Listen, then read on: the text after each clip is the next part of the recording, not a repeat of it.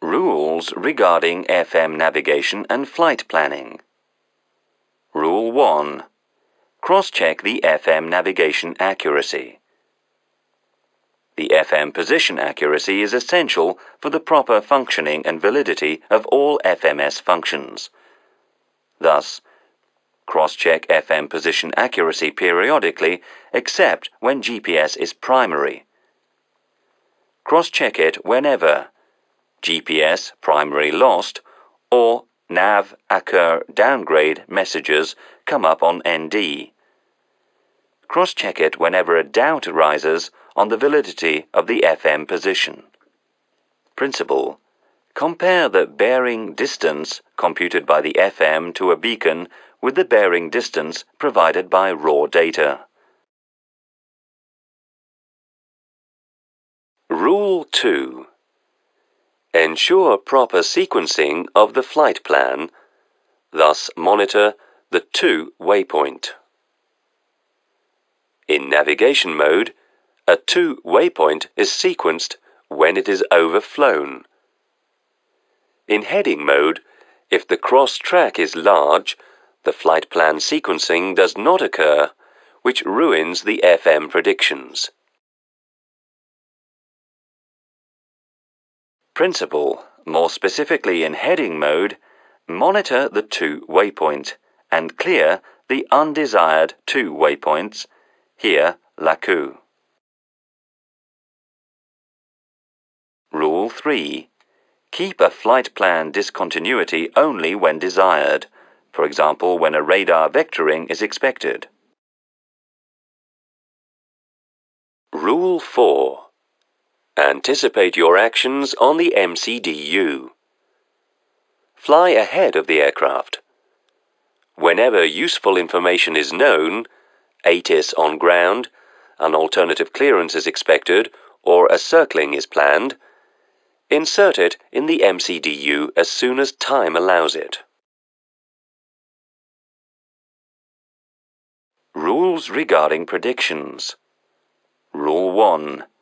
For predictions on time, speed, altitude and fuel, the FMS assumes that the aircraft flies along the flight plan in managed navigation and managed climb or descent modes. If selected heading track, open climb or vertical speed modes are used, the FMS assumes an immediate return toward the flight plan according a realistic trajectory. Note: VDEV on the prog page follows the same assumption. Rule 2. Use of vertical deviation. The vertical deviation is provided in descent as a round symbol, yo-yo, and along a VDEV scale in approach, brick, where one dot represents 100 feet. It represents the vertical deviation between the current altitude and the computed descent or approach path. Rule regarding the guidance. Rule 1. Managed modes availability. The managed modes of the FG guide the aircraft along the FMS lateral and vertical flight plan. The speed target may be either managed, computed by the FMS, or selected by the pilot on the FCU. Climb and descent modes correspond to a managed trajectory and cannot be engaged in heading or track mode. Rule 2. Re-engagement of NAV mode. NAV mode may be armed at any time when heading or track mode is used for flight plan interception. The interception can occur only if the track crosses the active leg before the two-way point. Note: NAV mode engages as soon as the aircraft is less than 1 nautical mile from the interception point. When the track line does not cross the active leg, the interception will not occur. Rules regarding the displays. Rule 1. ND displayed mode selection. The ND arc and rose navigation modes may be used without any restriction if GPS is primary or FM navigation accuracy check is positive.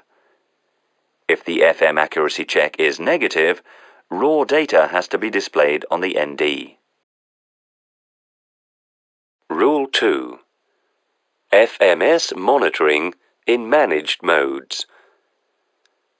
When navigation mode is used, monitor PFD FMA for mode status, armed or engaged, and monitor ND for the expected trajectory and cross-track.